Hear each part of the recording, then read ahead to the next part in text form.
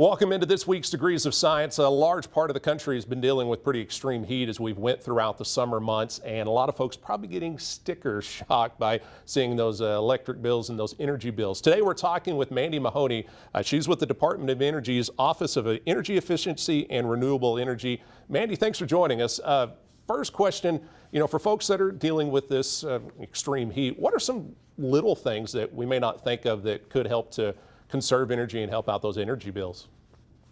Well, thank you, Brady, for having me today. I'm thrilled to join you. And I'm based in Atlanta, Georgia, and I know that high heat. And I think first and foremost, what's important to the Department of Energy, is that everybody stays safe. So please, we'll talk about these tips today, but if you feel like you're not safe, we encourage you to go to a cooling center in your community. But what are some of the things you can do? When I think about things for my house, first I ask myself, am I helping my air conditioning work? And then second, am I eliminating anything that's going to introduce any new undue heat into our house? And so in the first question, what can I do to help my air conditioner work? Go out and look at your air conditioning unit outside, making sure there's no branches or grass or anything that's impairing how it's working. Secondly, are all your vents open? My dog loves to move his dog bed right over one of the vents. And so, because I'm sure it's cool for him, but removing his dog bed so that all of the vents in the house can work is very helpful.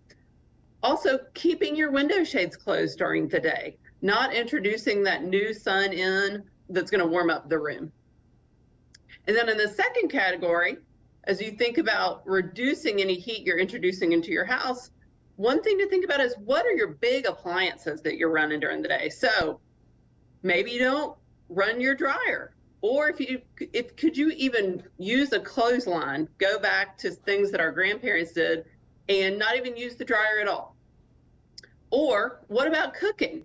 I'm a big cook, and so the stove and the burners and the oven, that heats up my whole downstairs. So what I do is on the weekends, I use my grill and I double or triple what I cook so that I can just pop things in the microwave during the week and not heat up my house in undue ways. So when you're talking about heating up the house and stuff, is there, a lot of times we like to cool our house off as much as get us comfortable during the summertime.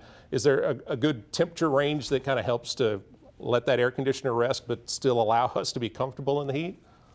There certainly is. I also think this is a source of much marital disagreement, you will often find. So people, of course, have to figure out what works for them.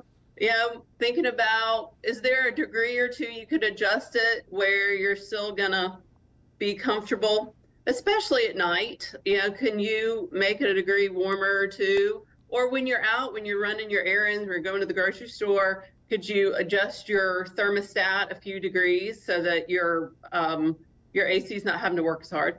So, when this starts to get to where you get some of the smart home stuff, programmable thermostat probably something smart that would help out on that?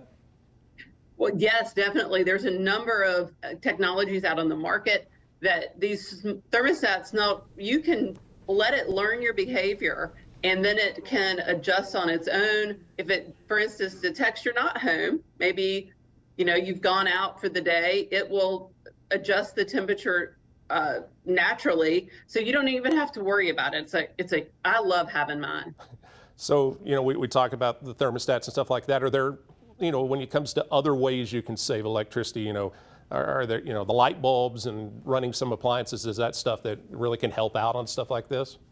It is. Again, when you think about what makes you have a high energy bill, well, first it's, do you have leaky windows and doors? We often talk about it in the cold, but it's just as important here in the hot states that you have use insulation, that you caulk as much as any openings in your house so that you're not letting that hot air in.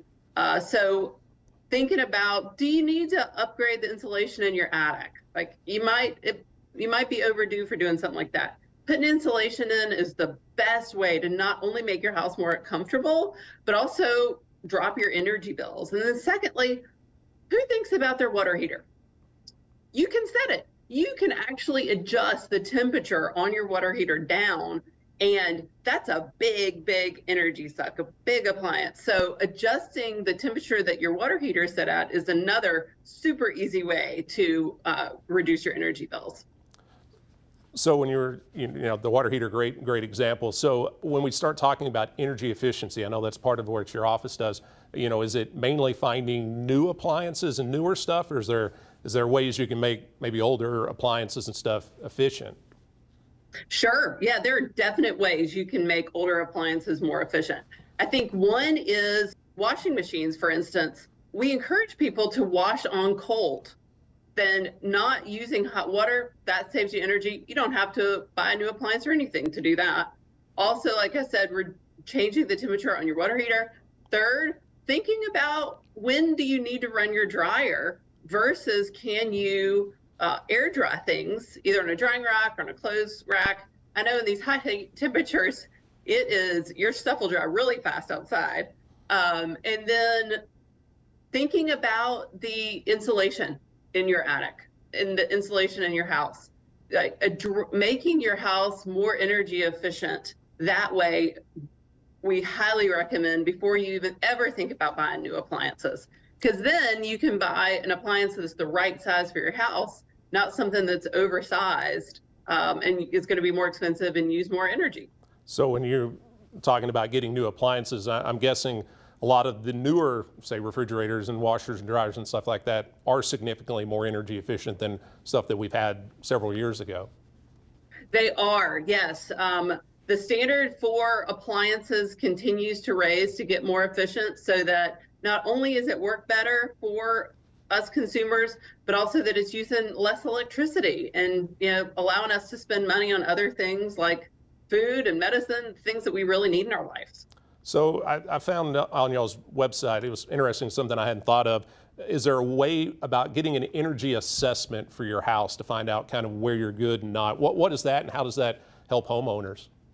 Sure, yeah, energy assessments are so helpful. One, if you go on the DOE website, we have information about how you can do your own energy assessment. Another thing, though, is that there are wonderful contractors who can come in and do this. And oftentimes, our electric utilities will have rebates so that it'll help pay for the cost of that audit. Speaking of renewable energy, and I know there's a lot of credits you can get for putting in solar panels and stuff like that. I know a lot of people wonder what's the payoff of, is it worth the money you're going to put into solar panels to how long it takes to save money? Is that something that people could think about that could help their power bills, maybe not this summer, but moving forward? For sure. Solar is a great solution, especially in places like Texas where y'all have many, many sunny days. But the cost of solar panels is going down year over year, and also incentives from the utilities, incentives that the federal government offers. It can make the payback much shorter than people often perceive.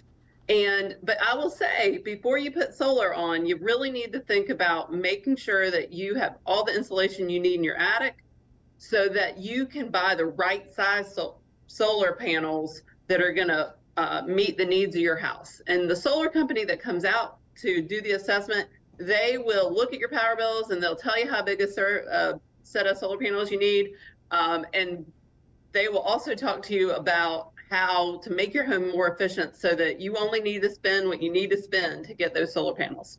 So you brought up a really interesting point at the beginning of the interview. You were talking about no matter what, you need to keep cool. So what do you say to people that, they're pinching pennies here or there? You still need to be safe and not worry as much about that electric bill compared to, not keeping safe just to try to save some money. It's true. I mean, these are really high temperatures, fatal temperatures that y'all are seeing.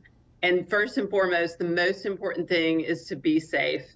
And so please know about the cooling shelters in your community.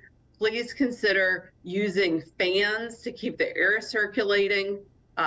Please consider closing the windows in your house, the shutters to keep the extra sun out. And those are just some simple things that'll, even reducing the temperature a degree or two can make a huge difference. So your office is the Office of Energy Efficiency and Renewable Energy. What all does your office do as part of the Department of Energy?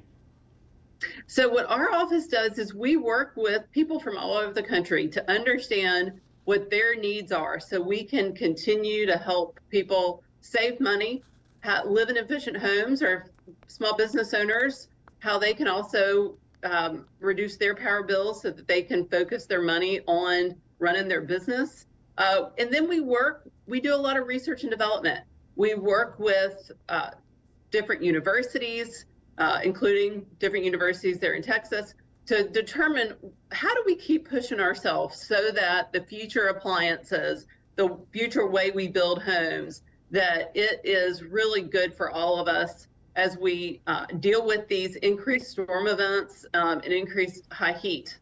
The way we build houses, the way that we adapt to this is going to have to continue to evolve to keep us all safe and to support our communities.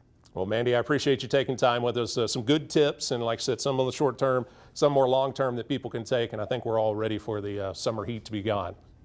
Yes, well, thank you very much.